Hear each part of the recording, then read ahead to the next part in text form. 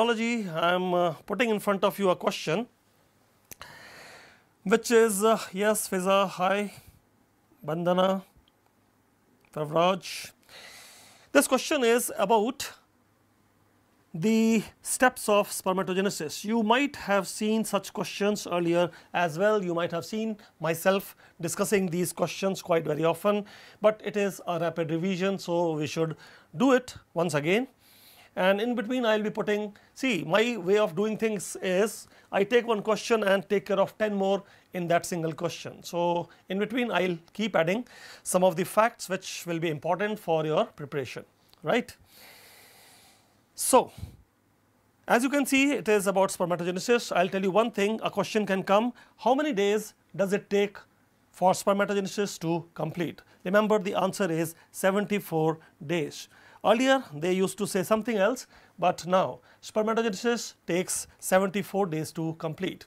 Number 2, remember, primordial germ cells remain dormant, because we are talking about a male. Primordial germ cells remain dormant till puberty. It is only after puberty you will find that the meiosis begins or spermatogenesis begins. So a question came, it was asking, sir, will it be enough for INI-CET? I think INI-CET, little bit difference is there, but doesn't matter. I think this will suffice. So just stick with this one, though like if you had time earlier, like I would have suggested, but this will be enough, just stick to this. So as I am suggesting, you can understand that the process of spermatogenesis takes 74 days to complete. Primordial germ cells remain dormant until puberty, and meiosis begins only after puberty. Spermatogenesis begins only after puberty. So a question came, do you have meiosis in the pre-pubertal testis? You say no. In pre-pubertal testis, we do not have meiosis. Meiosis begins only after puberty, that you remember. Sir, for next NEET PG, is it sufficient? See, sufficient means if you are talking about rapid revision, last resort rapid revision, it is sufficient. So that is your answer. Now, before we start marking the answer, look at this diagram which you would have seen me teaching quite very often, but I am doing it again. So quick revision. You need to understand that we are starting with the zygote, and this zygote is undergoing mitosis.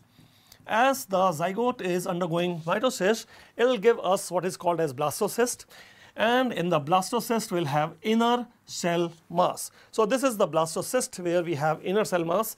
The inner cell mass will have the epiblast, and these epiblast cells are going to give primordial germ cell. This is one question they will ask you, primordial germ cells are derived from, your answer, from the epiblast. Now remember, epiblast is the cell which will form almost all the tissue cells structures in our body. Say for example, if we can add here, we will mention that it is the epiblast which will undergo gastrulation to form 3 germ layer also. It is the epiblast which will form the ectoderm, the mesoderm, and also the endoderm. So may it be ectoderm, mesoderm, or the endoderm, it is formed by the same epiblast cell. There is a 4th germ layer also, which is called as neural crest cells, and even the 4th germ layer, neural crest cell, is coming from the epiblast. But before these germ layers are formed, the epiblast would have formed the primordial germ cell. So epiblast is, remember the 5 derivative of epiblast. The very first derivative is the primordial germ cell. Then you have ectoderm, mesoderm, endoderm, and the neural crest cells also. As you proceed further, you have to mention the primordial germ cell is the first sex cell of our body, and it is going to form either the sperms or the oocyte. So how do you decide whether the primordial germ cell, which is the first sex cell of our body, you will be getting this PDF, post class PDF will be there. So whatever I am writing here, I will take a screenshot, I will make a PDF, and it will be reaching you. So don't bother about writing everything, just try to understand and memorize whatever I am teaching right now.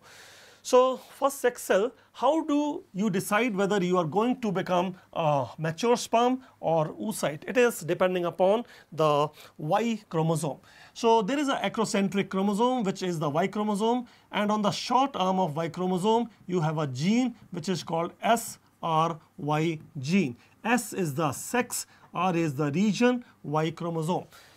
We have one acrocentric chromosome, and that acrocentric chromosome on the short arm of acrocentric chromosome there is SRY gene, sex region, Y chromosome gene, and it will decide whether you will be a male or female. If you have SRY gene, you will become a male, and if you don't have SRY gene, then you will become a female. So let us say we had Y chromosome, we had SRY gene, then only sperms will form. Otherwise, by default, the oocytes will form. Now, as I am telling, in the beginning we have mitosis. Mitosis keep on happening. You will have primordial germ cell giving the gonocytes, giving the gonia, which again could be the spermatogonia or oogonia, depending upon whether you have Y chromosome or not. Then you will have primary gametocyte. It could be primary oocyte, secondary oocyte, or it could be primary spermatocyte or secondary spermatocyte. Now, if it is a male, then we will find the secondary spermatocyte will give us the spermatid, and spermatid will form the sperm. So a sequence they have asked, you can start by telling, first we have primordial germ cell in male, then we'll have the spermatogonium, then we'll have the primary spermatocyte, then the secondary spermatocyte, then we'll have the spermatid, and then we'll have spermatozoa. So that was your question. Now, father will give spermatozoa, mother will give mature oocyte, they fertilize, and then we'll have the zygote, and the cycle continues.